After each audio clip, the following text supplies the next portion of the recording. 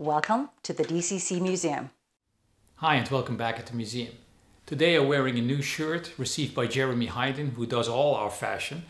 And this shirt, exclusively made by Jeremy Hayden for the DCC Museum, is also available to Patreons.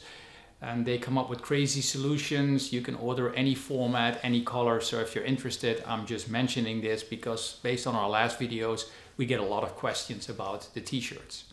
Today's topic, however, is about batteries.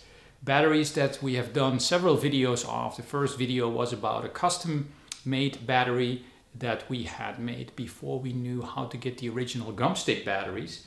That led to the replacement of the original battery. That was another video that we did in the past year.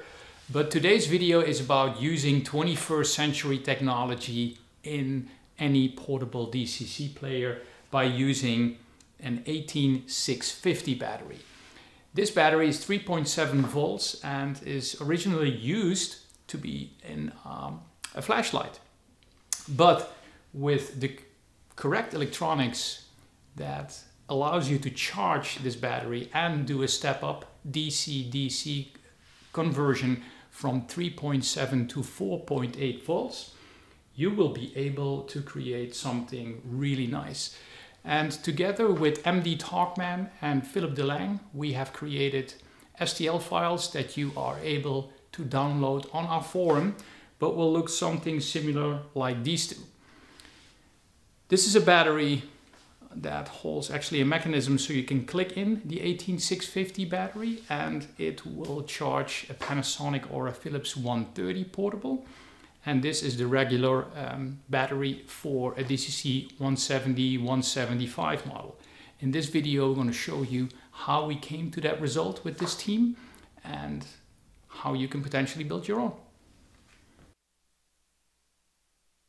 The idea came to life when Christoph Zitar pointed out the battery and electronics that are used in external battery phone chargers could be used for the DCC portables. We found the combined electronics for charging and DC to DC conversion and started to play with various test designs for all models of the portable DCC players. It turned out that MD Talkman had similar thoughts and was already fine-tuning the printing process using his 3D printer. We then collaborated on getting two different models using a standard USB port for charging. To save more space, we used two boards to further miniaturize, one for charging and one for DC to DC conversion. The first battery was for the earlier models Philips DCC 130, Panasonic RQ-DP7 and the Victor ZD1. This means that the external charger used for these players and often is missing or broken is no longer needed. You simply charge it via any USB charger and click it in the player.